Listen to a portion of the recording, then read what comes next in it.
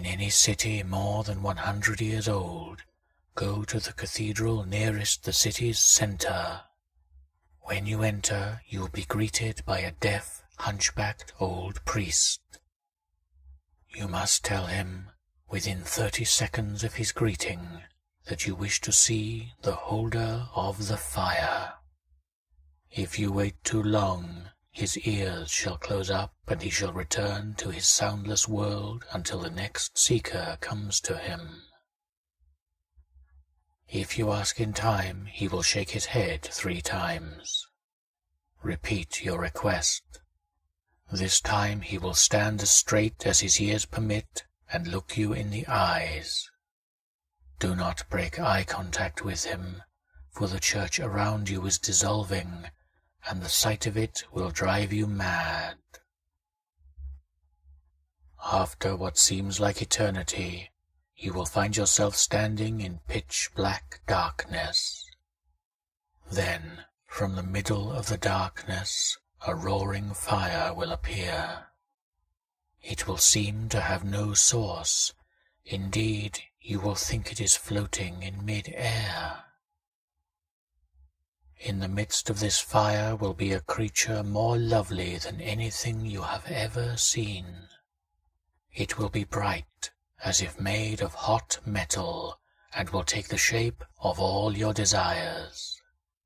You must not look upon this creature's body, however, only its face. If you look down, it will fly into a rage, and your fate will be one of unending agony.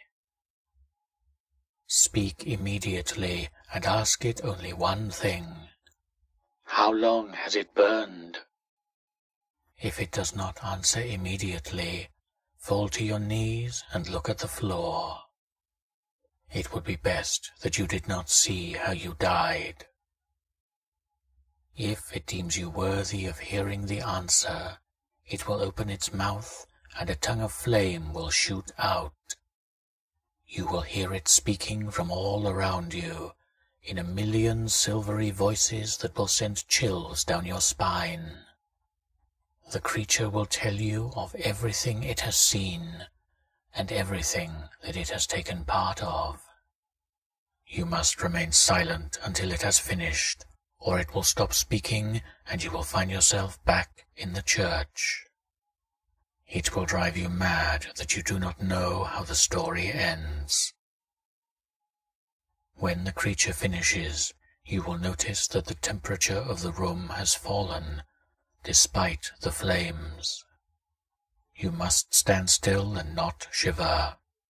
If you are sufficiently still, the creature will ask you, "Are you cold?" You must say that you are.